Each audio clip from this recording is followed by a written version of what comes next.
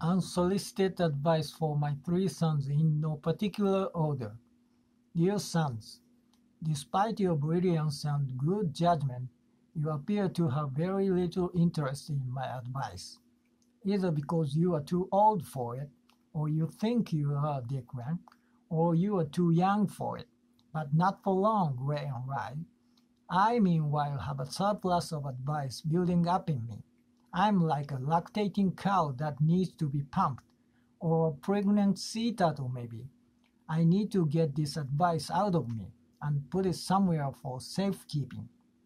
Be forewarned, not all of this is actually good advice. I am still learning and figuring things out. I am only 48 after all. Friends and members of the community here, feel free to add this, embellish and call me out. With no further ado, the first installment of my partially baked unsolicited advice follows. 1. Begin conversations with people on airplanes when you hear we have begun our descent. If they prove to be fascinating, you will broaden your world. If they prove insufferable, it's only 15 minutes. 2. Collect words the way other people collect stray cats, tropical birds, or Pokemon cards. Words are pixels. They are units of thought. Just as you can render more precise images with more pixels, you can communicate ideas more powerfully and maybe even think more efficiently with more words. This is why vocabulary is among the metrics most highly correlated with success. But don't be pedantic.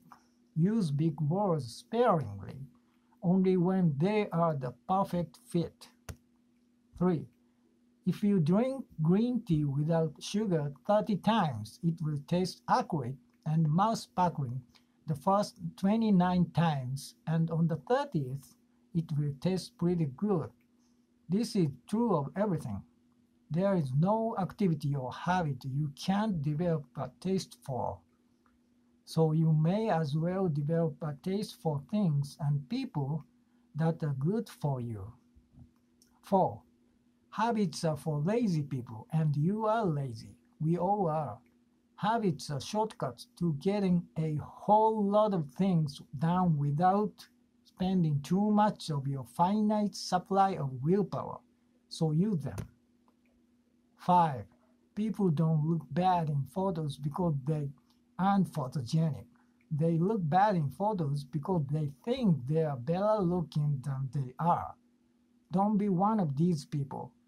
Embrace and own the degree to which you are funny looking. It gives you personality and it will cause you to be pleasantly surprised by your reflection in the mirror now and then. 6. Use people's names whenever possible.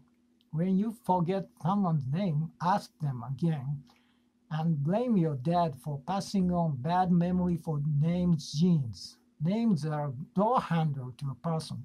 That small little effort opens them up. 7. When it comes to hangover, the problem isn't mixing types of alcohol. It's simply about how much you drink. That's always been my hunch, and I just look it up, and it appears to be true. It's extremely difficult to do accurate research with a sample size 1. Though I am still working on it, and this results in a lot of inaccurate conventional wisdom. 8. Wear the same shirt every weekday. Find the shirt you like and buy 8 of them. It will simplify your morning and communicates to the world that you are focused. 9. Wear funny shirts on the weekends. You know this about me. I like silly shirts, shirts that express joy and perhaps an element of self-parody. 70s Givenchy Mr. Bubble, the technical dream code. Moods are contagious, and a mood can be sparked by a shirt. Humans, broadly speaking, take themselves far too seriously, and you, in your silly shirt, are an antidote. 10. Figure out what your strengths are and build on them. empowered with the knowledge that there is no such thing as a normal or even optimal brain type. I believe I have low-level ADD. You may too. Attention deficit disorder is a misnomer. It's a brain type that is inclined towards creativity and selective deep focus, and I happen to love it. Neurodiversity is not an accident. There are a range of different brain types, each of which confer advantages and disadvantages, and contribute to society in complementary ways. 11. If peanut butter could only be found in the placenta of a rare tropical bird, it would cost $1,000 per ounce. Sure, caviar tastes good, but so does peanut butter. People are irrationally attracted to that which is scarce, because scarce things function as status symbols. If you understand the elements of human behavior that are irrational and predictable, you are freed from them and can benefit from the insight. 12. Respect science. It's not an ideology. It's a system for limiting our crazy human inclinations toward bias and misperception, born out of humility. Every time you get in a commercial airplane, you are betting your life on the scientific method. If a collection of science skeptics builds an airplane and offers you a ride, don't get in. 13. When microwaving hits 66 seconds, 99 seconds, or 2 minutes 22 seconds rather than even numbers. Why?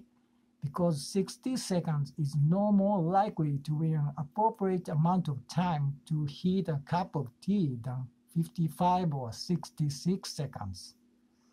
They are all arbitrary time periods, and you save a couple seconds. More important than the time savings is the ability to think for yourself. 14. Mentors, even highly successful ones, are more accessible than you think they are. So seek them out. Identify the people who have climbed the mountains you want to climb before and call them. They are accessible because mentoring is a form of therapy. We can't give advice to our younger selves, much to my dismay, so instead we give advice to younger people and it feels good. 15. Always give money to street musicians, even bad ones. Well, maybe not really bad ones. The streets need more music. 16. When you are young, poverty equals freedom. When you are older, if you have kids, money equals freedom. It makes it possible to do things you used to take for granted, like sleep, read a newspaper, and see a little bit of the world. I'm not saying money should drive your career decisions. Quite the contrary, it's not what matters in life. But it's good to understand that your relationship to it will change. 17. Small negotiations are practice for big ones. So engage in small daily negotiations as a form of learning. Almost everything is negotiable. I had heard this but didn't believe it was true until I met your mom.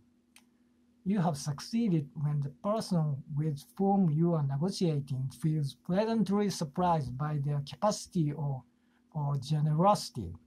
You win, not when you get the best price, but when you do so while building a strong relationship. 18. When you are at the Starbucks, ask for a small coffee in a medium cup. They will overpour and you will end up with just enough room for milk. And you save 50 cents. This is a little hack. The world is full of them. 19. Always tell the truth, not because it's written on a stone tablet, but because it's a better practice. I used to occasionally find myself bending the truth, but I decided to stop about 20 years ago for 4 reasons. Humans have highly evolved abilities to detect dishonesty, even when they don't understand how. Sharing vulnerability and imperfections connect you to people. The truth is generally good for people, even if it's hard to say. And as it turns out, it's less work. If you always tell the truth, it's easier to remember what you have said. 20. Lead with your weaknesses. Make fun of yourself, not compulsively. This breeds on insecurity, but in an honest, playful, friendly way. This makes people comfortable, creates trust, and counterintuitively, it comes across as confidence. 21. Community, broadly defined to include all relationships with other people, is everything. It's not 60% of happiness, it's 99%. Everything you think is important. Success, building things, writing novels, gaining status is important only insofar as it nourishes your current and future possible relationships. 22. Failure. Whether it's a failed jump shot, a failed relationship, a bankrupt company, or a scoop of ice cream falling off the cone, is a data point. Aspire to love the other the way a father loves his sometimes obstaclously boys, because of, not in spite of, imperfections. 23. If at all possible, have kids. Children are extraordinary and infuriating and among the most powerful human experiences available to us. Kids are a front row seat to the most extraordinary of spectacles, the unfolding of a human life. Mommy and I are so lucky to have you boys. We are grateful every day. Having your own kids is also a good way to rediscover humility. When you think you've figured it all out, and humility opens us up to powerful new experiences and relationships. Don't have them too soon or too late, and don't underestimate the challenge. But for gosh sake, have them if you can.